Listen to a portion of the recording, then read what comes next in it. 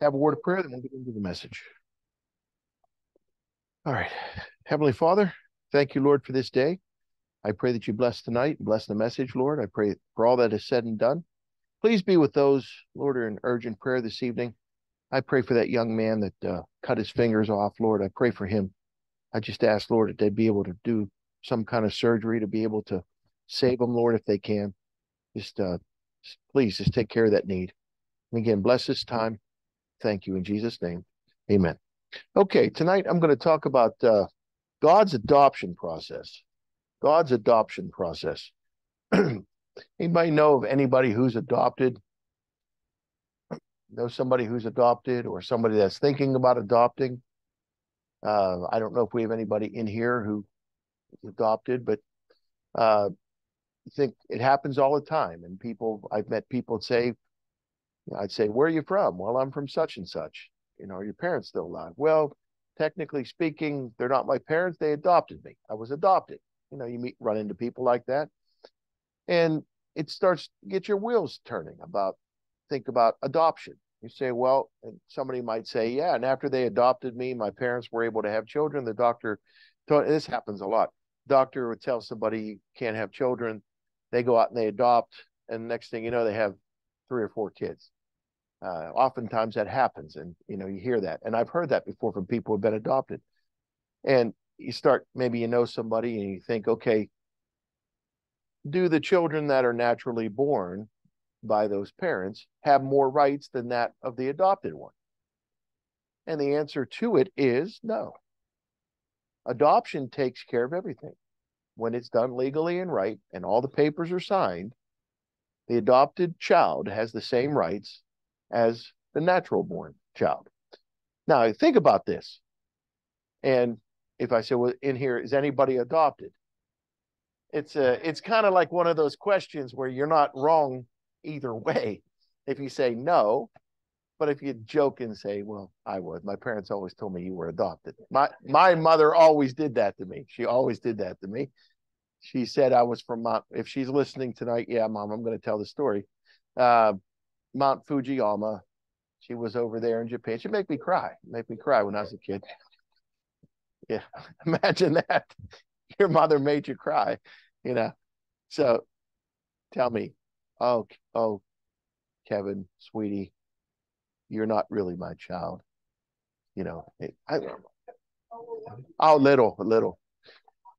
Little. My sisters can attest to this.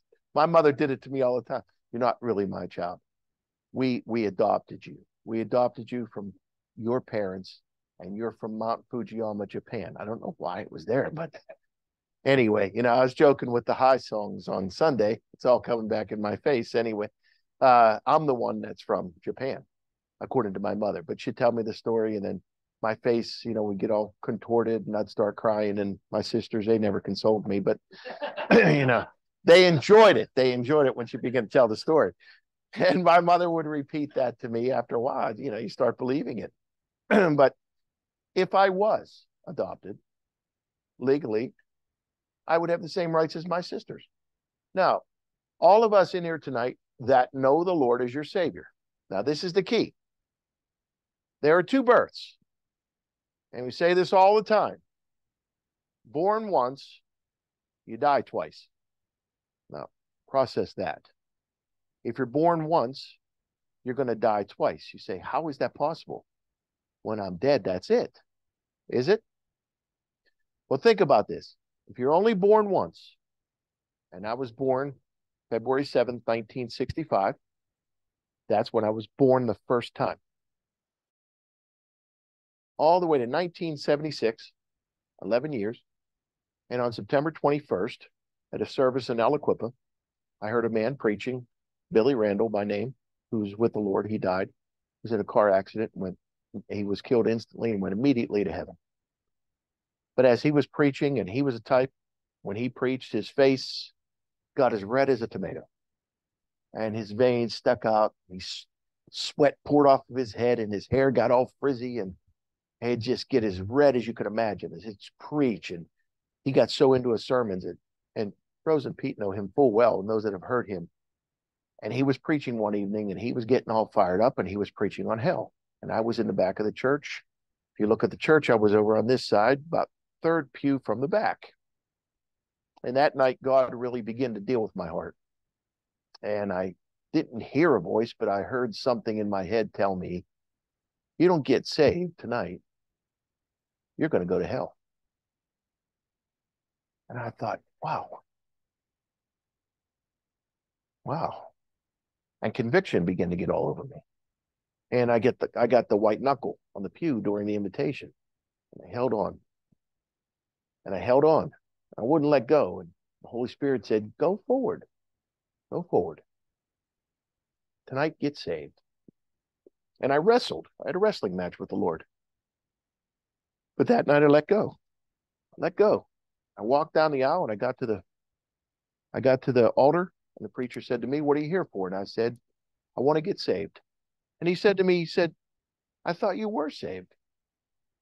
And I said, I didn't fully understand everything. But I know tonight I need to be saved.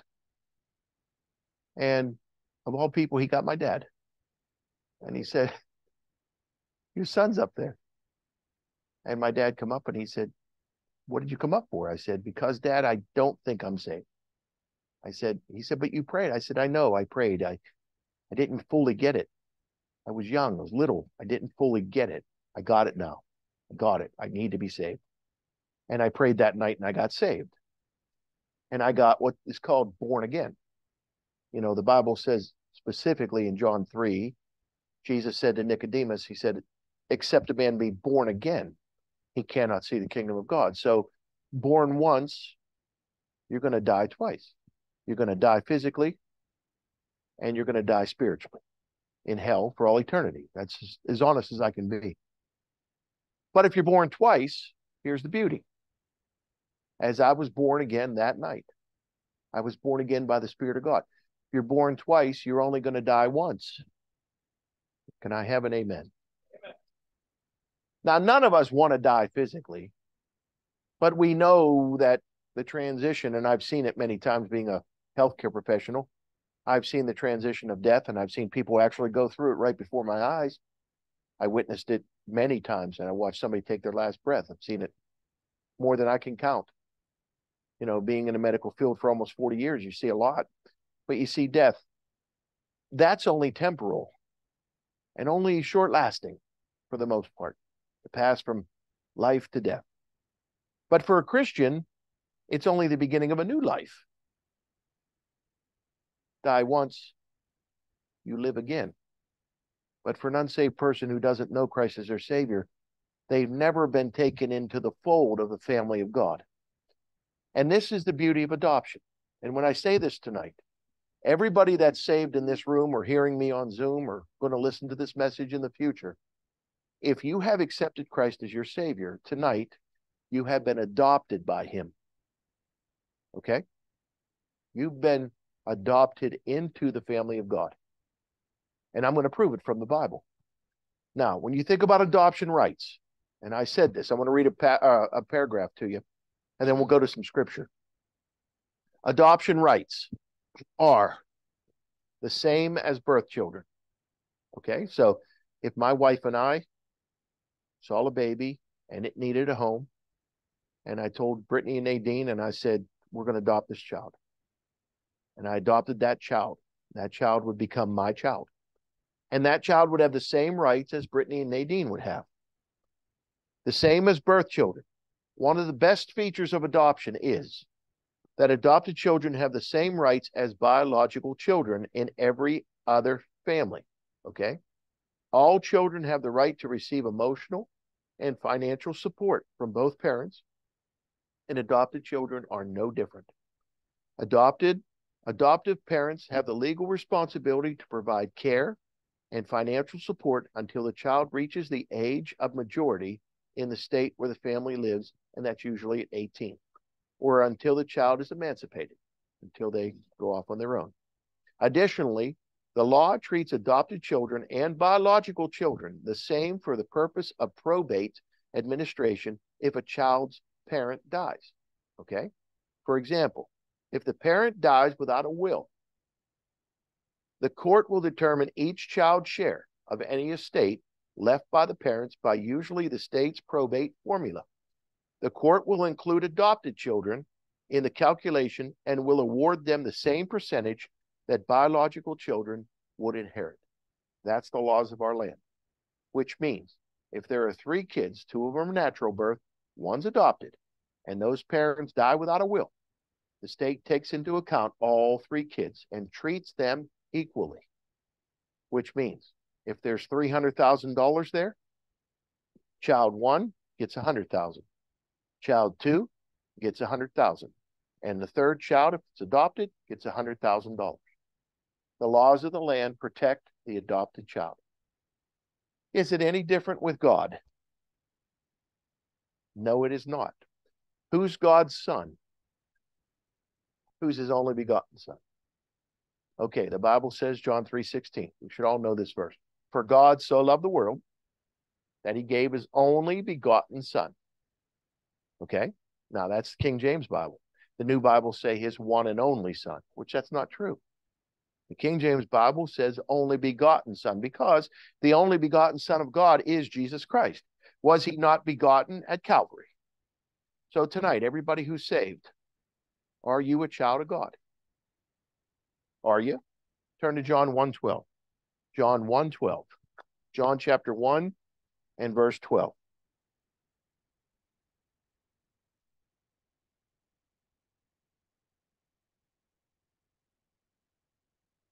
Or Bethlehem, I'm sorry. At Bethlehem, not Calvary. Thank you. Thank you. For those on Zoom, I wanted to see if everybody was paying attention. Right. You know why I said that? Because my phone's going off. I'm telling you, my phone. Anyway, let's not get into the phones. John chapter 1 and verse number 12. Okay. Now, how do you become a child of God? And how do you get adopted by God? You say, well, that's a big task. God's going to adopt you? What's he going to do? Sign a piece of paper and say, Kevin Dragonak is my son? And you're going to take that over to the courthouse and turn that in and say, God signed this and I'm a son of God. What would they do? They'd look and say, yeah, this guy's a nut. This guy's crazy.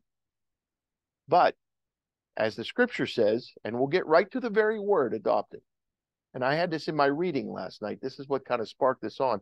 This message I had prepared for a while, and I just hadn't preached it. So I said, as I was reading last night, adoption. Well, what a great thing.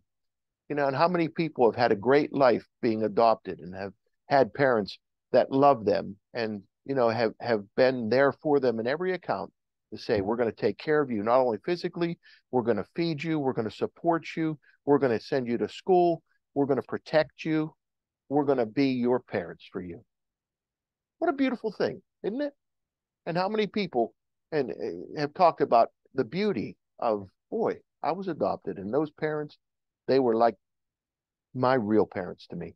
And some say, well, I never met my parents. But what does God do? When you come to him, and this is the beauty of salvation, when you come to him with childlike faith and you say, Lord Jesus, come into my heart and be my Savior, don't you get such wonderful things? For one, you get salvation. And that's such peace to know. And the night I got saved, what peace came into my heart? Beautiful peace. Boy, after I prayed and after I got saved, when I went home that night, I was just like, wow, that really took. That really took. I know if I die, I'm going to heaven. Christ is my Savior.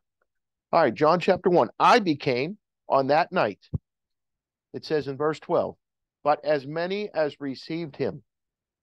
So what did I do on September 11th, 1976? I received Jesus. I prayed, believed on him, and he became my Savior. But as many as received him, to them gave he power. So what power did he give me that night? To them gave he power to become the sons of God, even to them that believe on his name. And I believed on the name of Christ, and I got eternal life. I became a son of God. Verse 13, which were born, not of blood. So I wasn't naturally born, was I? Not of blood, nor of the will of the flesh. It wasn't 2 people coming together that had me. No. Nor of the will of man. It wasn't a man and a woman consenting to it. No, I wasn't born that way the second time. How was I born? And if you're saved in here tonight, how were you born the second time? You were born spiritually of God. You were born of God. Okay. And as I said, Christ is the only begotten Son of God. He was begotten at Calvary, or I keep saying it. He's begotten at Bethlehem. He was begotten at Bethlehem by Mary and through the Holy Ghost. She had a baby, and we're going to celebrate that here in a couple weeks. There, she was great with child, and she brought forth her son and laid him in a manger, and all celebrated. And then came the Magi who brought their gifts, gold, frankincense, and myrrh, and laid them down there and presented those gifts to him, the Son of God. But he wasn't the only Son of God. We are sons of God by the power of the Holy Ghost. And it's through the birth, the spiritual birth that we received. Okay? And here's the great thing about it. It's open to everybody. Tonight, we don't have a corner on the market. Anybody could at any time have the same thing we have. All they have to do is come to Christ. And they'll get all of this that I'm about to talk about. Let's go. So what is the payment? What's the payment? With adoption, isn't there a payment? Okay, let's say my wife and I want to adopt this baby. We can't do it without what? You got to have some fees. You got to make the payment to the powers that be to legally do this. So, for me to get into the family of God, was there payment? You say, oh, come on, Pastor. You mean God took out his wallet and he said to the judge over there, I'll pay for him.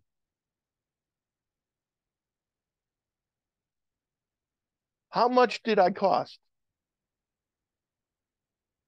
How much did you cost? Oh, we're saying a lot. What's a lot? $1 million? Did God put up that? I got it right here. What was the cost of our adoption? It was, this is beautiful. The cost of our adoption was the death of his only begotten Son.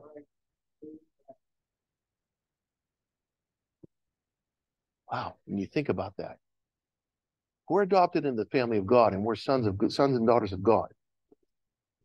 That makes us brothers and sisters of who? Christ. So let's digest this. Our brother died for us. Got it?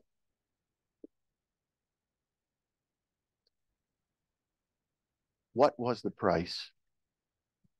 His death, but something in him. His blood. His blood. That's why the blood of Christ has power to redeem. It's redemption. It's got a price. You know, when a mafia wants to take somebody out, they pay, right? They pay the hitman. And it's blood money, isn't it? Pay. Take him out and I'll pay you. Judas Iscariot went to the priests and he said, what will you give me? What will you give me? And I'll deliver him unto you. And they covenanted with him what?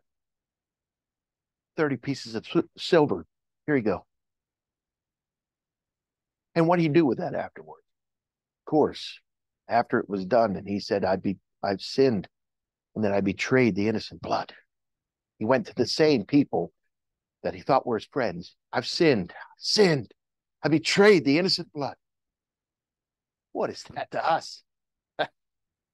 See, out of that, what's that to us? You did it. What did he do with that blood money? Threw it down in the temple, didn't he? Cling, cling, cling, cling, cling. Ran out and he hanged himself. What did they do with the money? They bought a seldoma, a field to bury strangers in. And that field was called what? The field of blood. The field of blood.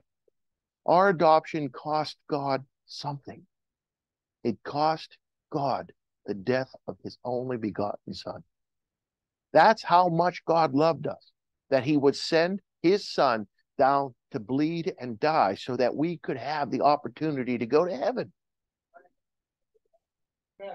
And I'll tell you this right now. You can't work your way through those pearly gates. You can't get in any other way than through the way that God established. He sent his son to die, to bleed and to die for the sins of the human race. And there's not a person on earth that's going to get to heaven and going to tell God, open those gates because I deserve to get in. Not one person. And there's not anybody on the face of this planet that's going to get through any other way than through the blood of Christ. And if you think you can, you're a fool. There's one sacrifice that God honors, and that was the death of his son. Did not John the Baptist look at Jesus and say, behold, the Lamb of God? You see that lamb right there? What's coming out of that lamb? That lamb's dead on that wall there, that picture. There's blood all over that lamb. That lamb is dead. But you can see when looking at the lamb, what's up behind it? 3 crosses up on that hill. And it pictures the blood of the one in the middle. The lamb is the sacrifice. And anybody that comes and accepts the sacrifice of Jesus Christ gets their sins washed away. How great is that? And gets legally adopted into the family of God. It's like all the paperwork stood before God. And when you accepted him as your Savior, the whole thing was written there. And the Lord took and he signed the paperwork and said, I legally adopt this person. I was adopted spiritually on September 21st, 1976. Let's go over to the payment. Let's go 2 Corinthians. 2 Corinthians. Let's turn a little bit of scripture. Let's go 2 Corinthians and 1 Corinthians. We'll go both books.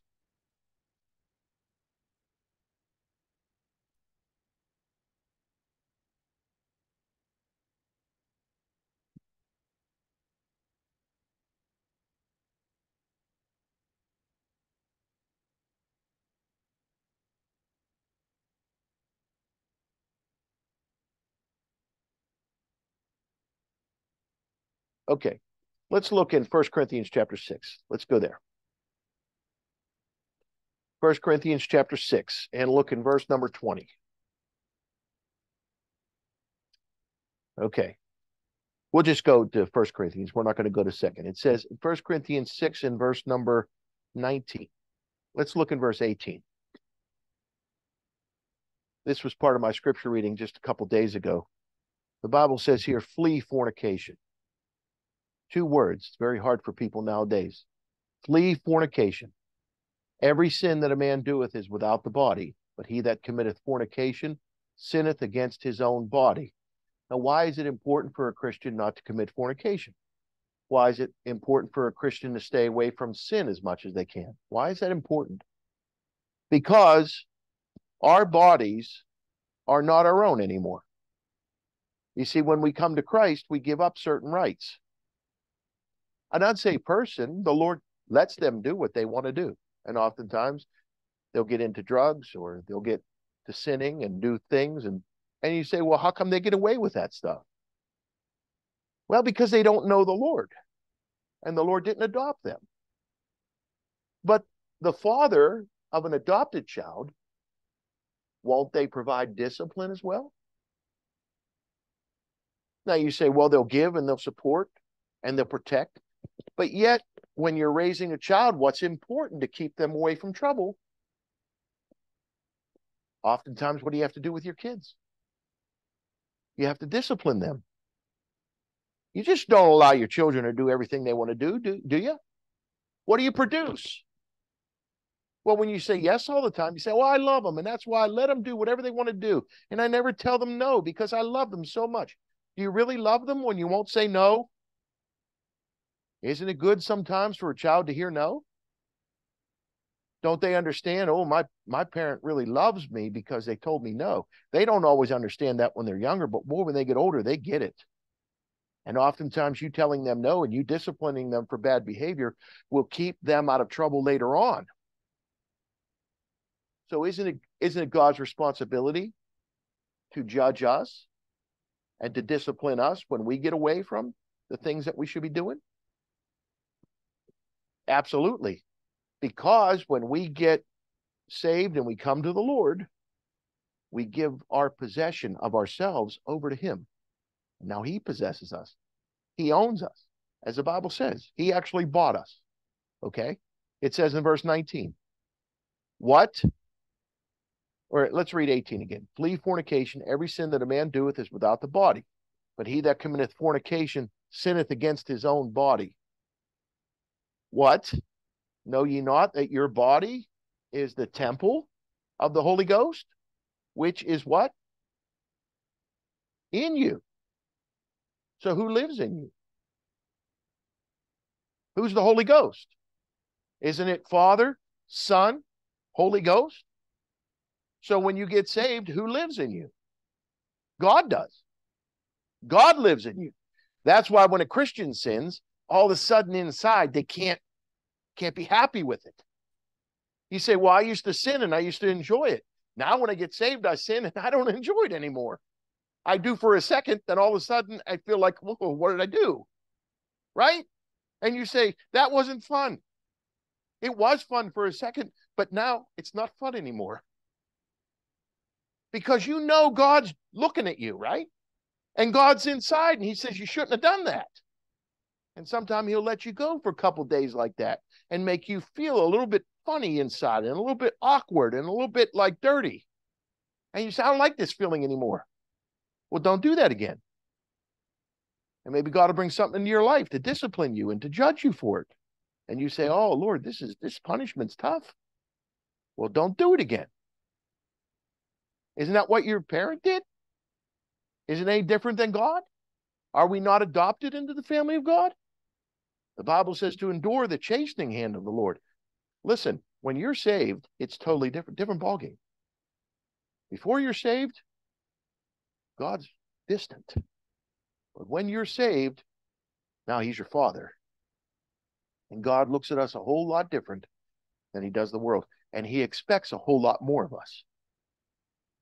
Let's keep reading. I'm not making this up. This is what the scripture says. The Holy Ghost which is in you, which ye have of God. We got it from God. And ye are not your own. Why aren't we our own? Remember what bought us? For ye are bought with a price. That price was the death of Christ, the blood that he shed. Ye are bought with a price. Therefore glorify God in your body and in your spirit, which are whose? God's.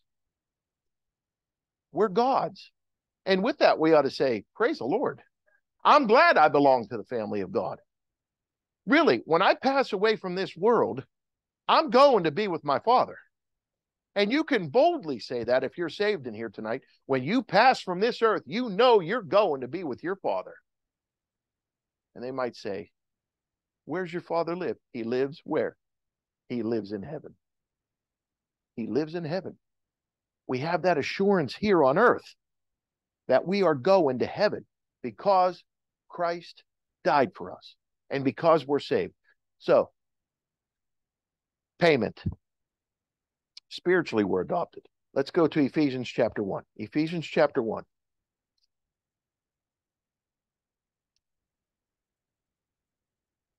Okay, Ephesians chapter 1. And I want you to get Galatians 4. And Galatians 4 is where I was reading last night. Physical adoption or spiritual adoption. Okay, spiritual adoption. We're spiritual children of the Lord. Now, that doesn't take me physically out of the ranks of being my dad's child, but spiritually, something changed inside. My spiritual man inside became God's, and I became part of his family spiritually. Ephesians chapter 1, Ephesians 1 and verse 5, it says, having predestinated us unto the adoption, there's the word, of children by Jesus Christ to himself, according to the good pleasure of his will. Okay, turn to Galatians chapter 4. Galatians 4. And let's look in verse number 4. But when the fullness of time was come, God sent forth his Son, made of a woman, made under the law. That's Jesus Christ, okay? To redeem them that were under the law, that we might receive, there it is, the adoption of sons. Okay? So the death of Christ, the redemption and power of his blood, gave us the power to become adopted sons of God. And it says in verse 6, and because ye are sons, God hath sent forth the Spirit of his Son into your hearts, crying, Abba, Father. Now, Abba simply means Father. And I'll put it this way. You know you're saved because when trouble comes into your life, where do your eyes automatically go? You see, an unsaved person, when trouble comes into their life, they may pick other venues. They might go to the bottle. They might go to the drug. They might go to the counselor. They might go to the prostitute. They might go somewhere to try to get comfort. But a child of God, where do their eyes go? What happens when trouble comes in our hearts? We automatically look up and we cry, Father, Father, help me. Don't we? If I preached it to the world, they wouldn't get that. They would be like, they don't have that connection. But something within your heart, because you know you're saved, within your heart cries out first, God, help me. Right? That's how you know you're saved. Cry out to God. Eyes automatically, God, my Father, help me. We can truly pray. Our Father, which art in heaven. Right? Because he truly is. See, we just don't know him. We are known of him. Spiritually, we were bought the blood of Christ. We are spiritual sons. Here's the question. Will we be physical sons?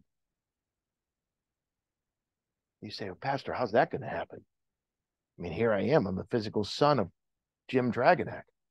How can I become a physical son of God? There's a day coming, and I've been talking about this. I've been talking about it a lot. Christ is going to come to the clouds, and he's going to say, come up hither. And at the rapture, it's called the rapture. And tonight, if it would happen, and it could, it can happen anytime the Lord decides it's time for me to come. I'm stepping off my throne, and I'm going to those clouds. And when I get there, I'm going to yell, come up hither. And everybody who is saved is going to hear the sound. And you know what's going to happen? Our physical bodies are going to be adopted. We're going to leave this old one behind. Actually, at death you would. But at the rapture, it's going, and it's going to miraculously be changed. And it's going to put, the Bible says it's corruptible. It's going to put on what? Incorruption. It's immortal. It's going to put on immortality. So that we will never die. And the Bible says we shall be changed in a moment, in the twinkling of an eye. Adopted. To have a body like his. To have a mind like his. That's not a fairy tale. The world might say, oh, you Christians, you're nuts. That's a fairy tale. Come on, you believe that Christ is going to call you out of here? What's the Bible say? And not like other people, we don't believe this book is a book written by man. We hold it as a book written by God with specific promises. And I'll tell you this, regardless of what the world tells you, you do what this book says, and you'll be a winner. And on the other side of eternity, you'll come out better than you are here. This book has the words of eternal life. This book has the words that one day, when we get to heaven, we're going to look back, and one thing we're going to say, Lord, I want to thank you. I want to thank you so much for the book you gave me. That book changed my life.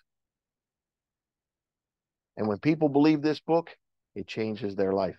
Now, not only are we were bought with blood, we're spiritually adopted, physically adopted. So, what's the last thing I want to talk about? I'm going to talk about what do we get? Doesn't everybody like to know, hey, do I got an inheritance? If your parents say, hey, you know, if something would happen, did you ever hear this from your parents? Hey, if something would happen to me, you'd be rich.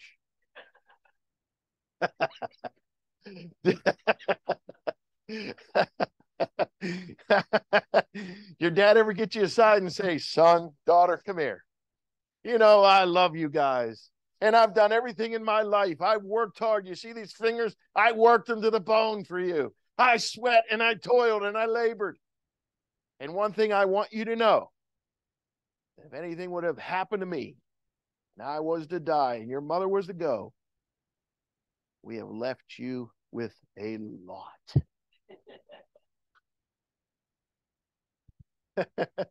You are going to be some rich kids. And what would they do? We don't want that, Dad. We loved you enough, and your love was enough. Would they turn it away? So let me ask this. Who's the richest being you know? Come on. Who owns the cattle on 1,000 hills? That's a pretty rich guy. Aren't the streets of heaven made of gold? And I'm not talking about just gold. I got a wedding ring here. It's about the only gold I have. What am I can't see through it. If I look at Bill there, I see gold. Amen, bro. Amen. Amen. That's good. Bill's gold. Bill's gold. But I can't see through it. But the streets of heaven are so pure, you can see through them. Now, who owns all of heaven? Okay, so let's put two and two together here. We went over the legal things of adoption. So that means, aren't we winners? When you think, oh, I got all this because I accepted Christ as my Savior, yeah, boy, you wait and see what you're going to get. You wait and see. I'll tell you, if you're not saved in here tonight, if you're not saved listening to this, first thing I would do is I would put my head down and I would say, Lord, I want to be saved. Just not for the benefit, though. I want to be saved for the peace that comes with it. I want to be saved for the comfort. I want to be saved for the assurance of knowing that if I were to die, I'm going to heaven. I want to be saved, Lord. I want to be your child. But when it's all said and done, everything that God has, he has promised to his kids.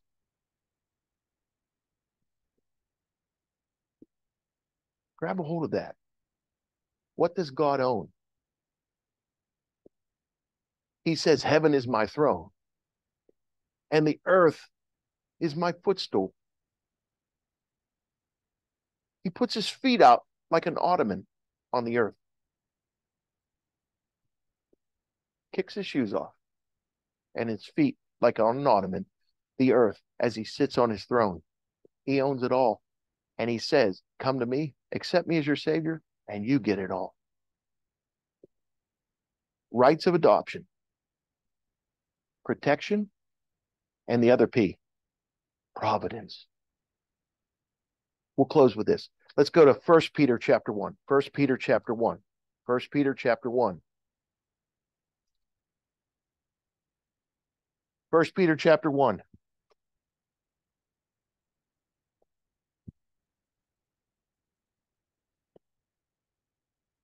First Peter chapter 1. I think I want maybe one more verse, and that was in Galatians. Just let me look real quickly. Go to 1 Peter chapter 1 and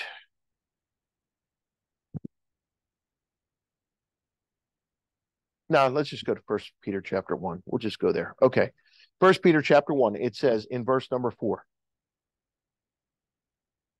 Verse 3. Blessed be the God and Father of our Lord Jesus Christ, which according to his abundant mercy hath begotten us again unto a lively hope by the resurrection of Jesus Christ from the dead, to an inheritance. Who doesn't want an inheritance? Everybody does. To an inheritance incorruptible and undefiled. See, even if you get an inheritance here, it's corruptible. Thieves can break through and steal it. You know, it can go away. You could spend it and squander it all. To an inheritance incorruptible and undefiled, and that fadeth not away, reserved in heaven for you. For who? For you. The Lord reserves it up there. You ever hear the Federal Reserves? The Federal Reserves. That's the banking system. They're reserves. There's money in those banks to cover the debts of America. We think. At least there used to be. There's gold in Fort Knox to cover everybody. At least we used to think there was. Nobody's ever really seen that gold or know it's, well, there's gold in Fort Knox. You don't know that. Somebody's got it. But in heaven, it's reserved. I'll tell you what, the Bible says where thieves do not break through nor steal, it will not be squandered. Your Social Security down here is. Up there, you'll be socially secured. You have an inheritance.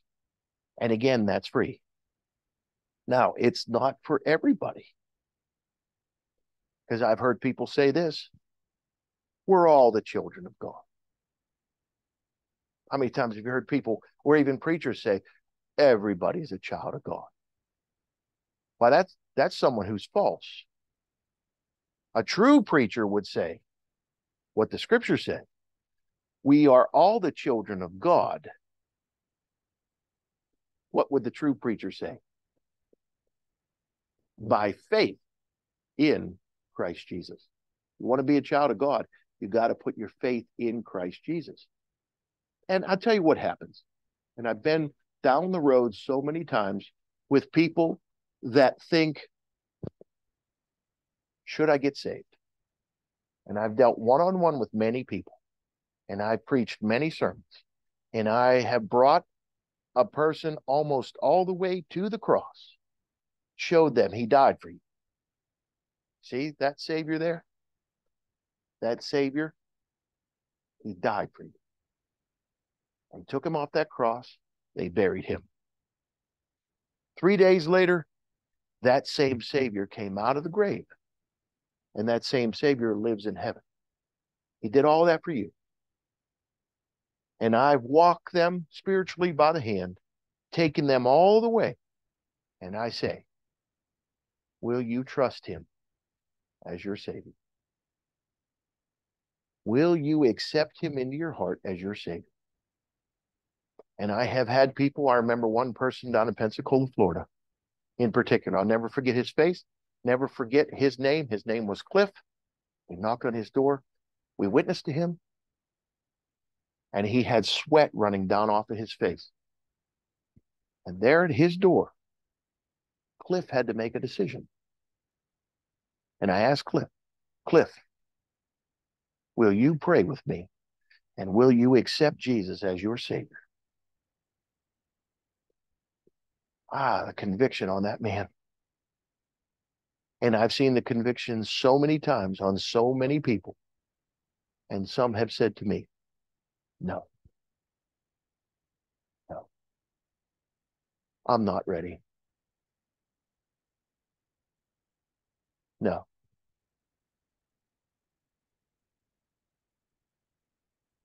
And others I've said, will you take my hand? And will you pray with me? And will you ask Jesus Christ tonight to be your Savior?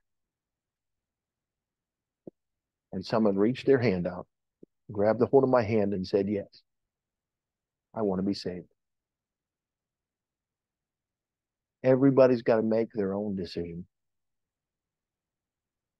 And tonight, whether you're listening on there, whether you're listening in the future, or whether you're listening right now, you got to make your decision. What will you do with Jesus Christ? For those that have accepted him, what has he done for you? And go back to that day. And maybe you were one of those ones that was hedging. You were hedging. I don't know what to do. I don't know what to do. Should I? Shouldn't I? What will my friends say? What will my parents say? What will my kids say? I don't know. I don't know what to do. Should I? Shouldn't I? Maybe you were one of them. I was white-knuckled. I didn't know what to do. The Holy Spirit kept, go, go, go. I went. Am I better for it? You better believe it. If I would have held on, yeah, maybe I could have got drunk with my friends and maybe I could have partied with them and maybe enjoyed it more. And the sins, I could have had a good time. With the cost of going to hell, I'll take heaven. I'll take heaven. And tonight, you have a choice. Will you accept Christ? You say, yes, I will. I will. I'll do it. What do I have to do? You have to ask. If the Lord's been dealing with you and you want to be saved, and you want him to fill that empty cavity, you can ask him, Lord, by faith tonight, I want to be saved. And all you got to do is you got to pray from your heart and mean it. And you could pray this, every head bowed, every eye closed, nobody looking around. If you want to pray this, you can pray it right here. Privacy of your seat or in the privacy of Zoom tonight or wherever you're listening, you could pray this prayer. You could mean it. Lord, tonight, I'm sorry for my sins. Lord, I believe you died for me, and I believe you were buried and you rose again from the dead. Tonight, Lord Jesus, right now, I ask you, please come into my heart. Please forgive me of all my sins. Please save my soul. Be my personal Lord and my personal Savior. Take me to heaven when I die, Lord. I love you. And I thank you for dying for me. Thank you for saving me. In your precious name I pray. Amen. And if you mean that, then he saved you. And guess what he did? He signed the paperwork. And it's legal. You were legally adopted into the family of God. Not only that, but he also wrote your name down in heaven. In the Lamb's Book of Life. Tonight, a sinner, if they prayed and accepted Christ, their name went into the Book of Life. And one thing that's great, and I'm done. There's no erasers on God's pencils. let's go to